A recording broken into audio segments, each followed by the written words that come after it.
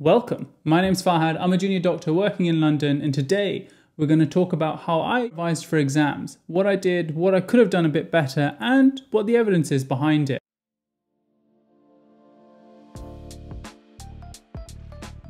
Now I know there's a few videos out there already, but this is the key difference. Most of them are really boring. Some people enjoy pretending that they study for 10 to 15 hours a day in medical school. The reality is most of them aren't doing that, and if you are, you're probably doing something wrong. Now, a lot of people like to quote evidence-based medicine for this, but it's really important that you realize that the evidence is pretty shit. Most of the studies are really poorly designed and not very robust. A lot of the studies that we talk about don't really test long-term learning. But if you study a subject like medicine, there are a lot of soft skills that aren't always easy to test, whether that's communication, multitasking, taking in lots of information from relevant sources, and then coming up with a clinical picture. These studies don't really look at that. And the strategies that we talk about aren't going to be particularly useful at learning those skills. So it's important that you bear that in mind. That being said, it is quite hard to design a study that takes into consideration some of these variables. But from my experience and anecdotally, I think these strategies do have a place. So here's what I did.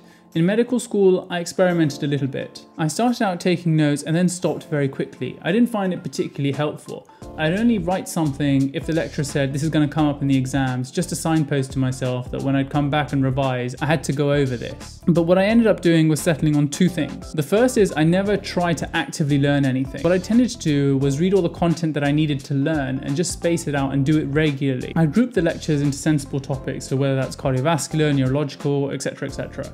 And my idea was that I wasn't going to try and learn anything, I was just going to read over and over and over again. And my focus was only really to just understand the topic. If it isn't obvious, this isn't a cramming technique. This is something you do well in advance of exams, so you start early. I'd make a schedule of the various topics I intended to go through the week, and the idea was that I'd try and go through each category 3 times a week. But I wouldn't just read the lectures though. I found that lectures were very good for breadth, but not necessarily for depth. So I'd end up going through relevant textbooks too. And if there was any new information that I'd find, I'd try and summarize that onto the lecture slide so that when I was kind of revising close to exams, I'd have everything in one place. The idea was to be as economical with my words as possible. Turns out this shit has a name. It's called spaced repetition. By not even trying to memorize and giving myself enough time and just repeating the content over and over again, I found that towards the end of the year, I actually knew quite a lot of the content. As it got closer to exams, I'd do a lot of past paper questions. In medicine, a lot of these are multiple choice or MCQs, and I'd go through them over and over again.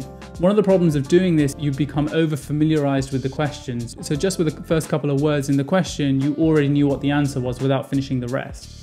So the way I got around that was to read the answers and then try and work backwards. The idea was to see what key features would be in the question to push one answer over the other. And this kind of like backwards quizzing is essentially a type of active recall. To be honest, I didn't do enough of this in med school. This is the mistake I made, and it's because I wanted to have some baseline knowledge before I started testing myself. And I think this is the big mistake. In reality, I should have started much sooner. It doesn't matter if you get things wrong, because that's actually how you learn quicker. And the evidence backs this, probably because it's quite hard. You don't need to spend hours and hours trying to make those mind gains.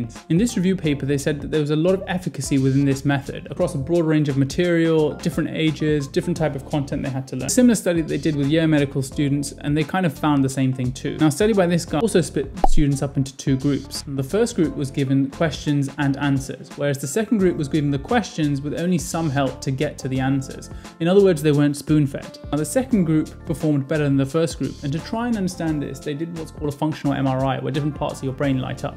And essentially the second group had higher levels of brain activity. Another study in 2010 also split students up into 2 groups. One would have to take a practice test immediately after, and the other group could restudy the material however they wanted. And then they both took a test 1 week later. They were tested on both facts and concepts. Now, the ones who had tested themselves and had to use active recall performed better. Lastly, let's talk through this study in 2011. They split the students up into 4 different groups where they had to learn some material, and at the end of the week, they'd receive a test. The first group only had 1 study session to learn everything. The second had 4 consecutive sessions to learn the content. The third had a study session and then had to create a mind map. The last group would recall what they had learned immediately after the study session. After that, they would then check and then reread and then re-recall again. 1 week later, they had to take a short test where they had to answer verbatim questions, and these are the results. They then asked the students inference questions, so the idea was to test a bit more understanding, not just repeat facts. These results were pretty similar too. But before they actually did any of the tests, they asked the students which group they felt would perform the best and what the results of that would be. And here they are. Interestingly, the majority of students thought that active recall would be the worst way of learning, but that's the one that performed best. As I said, these studies are massively flawed, and take everything with a pinch of salt. I think these strategies are useful if you are good at them, but if you study a subject that requires a little bit more than just rote learning, bear in mind where some of these shortcomings are in these studies. I've heard there's a good book out there where you can read a bit more about these strategies called Make It Stick. I've not read it because it looks boring. I'm not a fan of these self-improvement books, so I've not read it. But if you read it and it's don't blame me. And there we go. I hope that was useful. See you next time.